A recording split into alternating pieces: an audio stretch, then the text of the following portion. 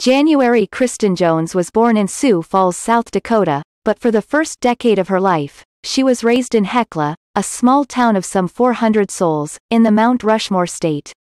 She is the daughter of Karen Sue Cox, a sporting goods store manager, and Marvin Roger Jones, a gym teacher and fitness director. She was named after January Wayne, a character in Jacqueline Suzanne's Potboiler Once Is Not Enough 1975. She is of Czech, Danish, English, Welsh, and German ancestry. January worked at the all-American job of counter girl at Dairy Queen after school. The family eventually moved back to Sioux Falls, the largest city in South Dakota. After graduating from Roosevelt High School in Sioux Falls, she moved to New York City to become a model. Despite her stature, 5 feet 6 inches, which is short for a fashion model, she got modeling gigs, including Abercrombie and Fitch ads, because of her striking good looks.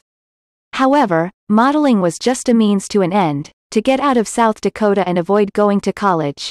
She got her first taste of acting from TV commercials and found that she had flair for it, even though she did not act in high school and had no training.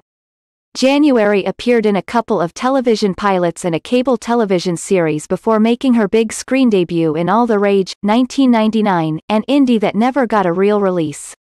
She followed it up with a small role in the teen thriller The Glass House, 2001.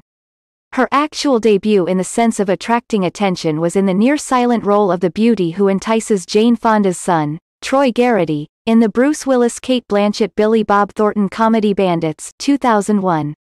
It was not a career-making part. At the time the movie was released, she was ending a 3-year relationship with Ashton Kutcher. Small roles followed, including a "Don't Blink or You Won't See Me" part in the Adam Sandler-Jack Nicholson comedy Anger Management, 2003. She gained some career traction with a good role in another comedy, American Wedding, 2003, a sequel to American Pie, 1999. Until she landed the part on Mad Men, 2007, which made its debut on AMC in 2007, her career was steady but undistinguished. "I choose roles that are not me," January has said. The role of Betty Draper has garnered her 2 Golden Globe nominations and an Emmy nomination as Best Actress.